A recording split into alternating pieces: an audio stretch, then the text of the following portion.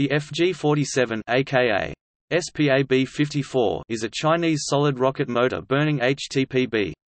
It was developed by China Hexi Chemical and Machinery Corporation, also known as the 6th Academy of CASIC, for use in the Long March 2 CSD, CTS, SMA third stage.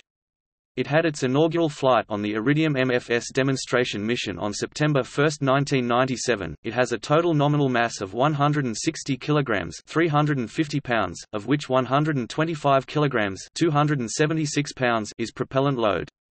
It has an average thrust of 9.8 kN (2200 lbf) with a specific impulse of 288 seconds burning for 35 seconds, with a total impulse of 353 kN (79,000 lbf).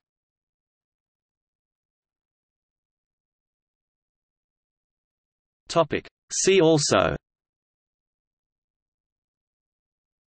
CTS, Long March 2C, Iridium deployment.